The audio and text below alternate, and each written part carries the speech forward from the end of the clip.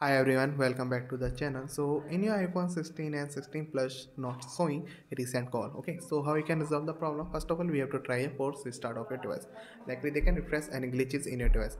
Volume up, volume down, press and hold the side button at the same time, and we have to press and hold the side button for a few seconds until you will see screen is going to turn off. After a few seconds, you have to turn on your device and now see your problem will be resolved. Okay, and if not, we have to set date and time automatically. Sometimes set date and time not set automatically can incorrect of your interruption of your problem. Okay, we have to go into setting, then general, and now here we have to find a date and time there is, and we have to set automatically turn it on this feature.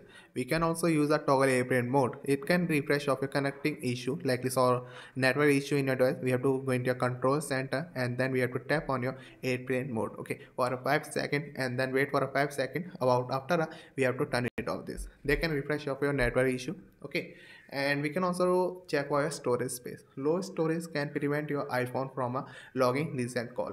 Go into your setting, then general. In your general, iPhone storage, here is, if you have to find you have auto storage, we have to delete unnecessary file and unimportant data which is stored in your iPhone. Okay, that's how we can resolve the problem. And we can also check your software update. Here is, likely if an update is available, so we have to updating of your device. Okay, so that's how we can resolve the problem. And we can also try a resetting network setting. If problem persists, resetting your network setting may help. Go into your setting and general again. Now transfer reset icon, reset, reset network setting. Give them passcode of your device and confirm this setting like this. Okay, so that's how we can resolve the problem. And we can also contact Apple support team because they have some hardware issue. That's why they have a cost problem.